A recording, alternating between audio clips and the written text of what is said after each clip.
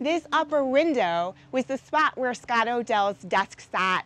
So as you can see from this environment, he's far from the ocean. But in his head, he was right there with Corona on San Nicolas Island. I didn't start with Scott Odell's version. I started with some of the actual accounts from that time period first. I can see most of where Scott Odell's story comes from. He just didn't have all the knowledge we have today. My own research that sort of gets us to the story of who Juana Maria was and who her people were is our work at SNI 25, which is a village site that we've called the Tule Creek site.